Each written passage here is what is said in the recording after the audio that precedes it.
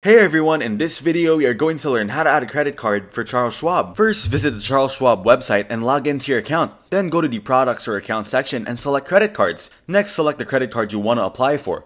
Charles Schwab offers the Schwab Investor Card from American Express and the American Express Platinum Card for Schwab. Follow the application process, which will require you to provide personal and financial information.